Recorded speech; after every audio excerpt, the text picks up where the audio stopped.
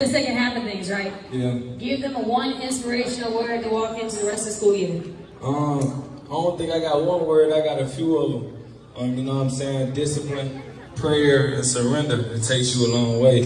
I just want to let y'all know, man, y'all in here with good grades, keep getting them because y'all the cool ones to me. You know what I'm saying? Anybody that's not in this gym, they need improvement to me. So y'all the cool ones and y'all the future. So just know, education, for y'all to be the smart ones, it's not something to dumb down or to look down on. Just know that y'all ahead of the curve. And I just want to always give the utmost respect to the ones that come here and do their due diligence. Because I remember when I was in high school, I wasn't the best student, but I always had a drive of wanting to be better, wanting to do better, wanting the best for myself. So I want to commend y'all, and I want to give love to y'all, and I want to say I appreciate y'all for going hard for these teachers because, I'm going to be honest, they got a hard job. They got a real hard job. So I commend y'all for always being good, man.